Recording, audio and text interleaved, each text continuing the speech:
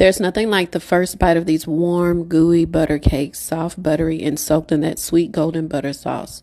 It's the kind of dessert that wraps you in all the cozy fall feels, taking you straight to those crisp autumn days. Next, we're going to cream softened butter with brown sugar and granulated sugar until it is light and fluffy. This is where all the buttery goodness begins.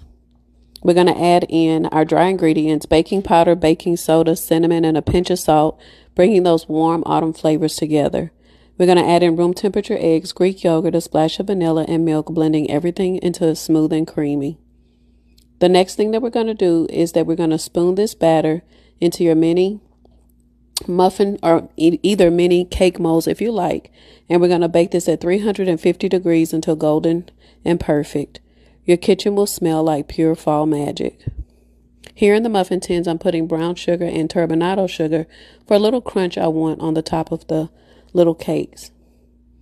While they bake, I'm going to whip up the warm butter soak, melted butter, honey, and a touch of almond and vanilla extract. It's sweet, it's cozy, and also indulgent.